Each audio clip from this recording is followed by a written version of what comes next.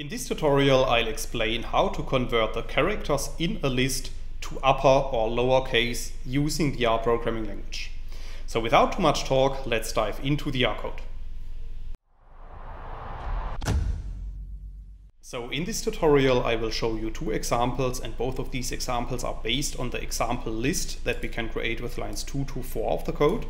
So if you run these lines of code, you can see at the top right of RStudio that a new list object is appearing, which is called myList. And if you run line 5 of the code, you can see at the bottom in the RStudio console that our list contains 3 list elements. However, you can also see that some of the characters in these list elements are converted to uppercase, and other elements in these list elements are converted to lowercase.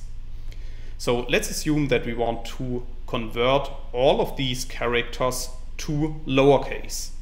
Then we can apply the code that you can see in line 7. And in this line of code, I'm using the lapply function, and I'm applying this function to our list object, which is called myList. And I'm also specifying the toLower function within the lapply function. And then I'm storing the output of this in a new list object, which is called myListLower.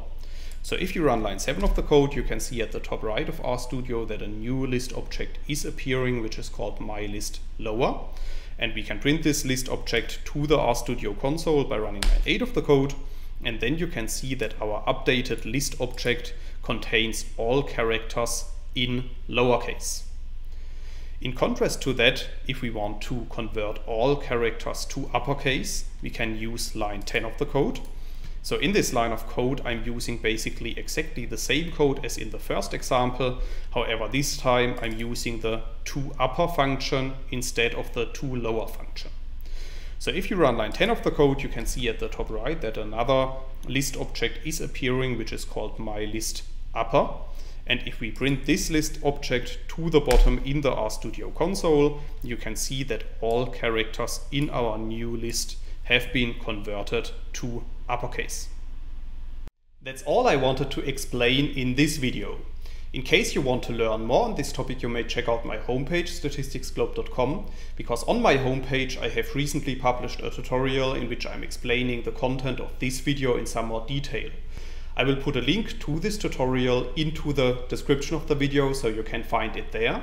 If you have liked this video, or if you have any questions, let me know in the comments section below. I'll try to respond to all comments as soon as I can. Furthermore, make sure to subscribe to my YouTube channel to get notified about future video releases. I have already published about 500 videos on this channel, and I'm releasing new videos on a daily basis. Thanks a lot for watching. See you in the next video.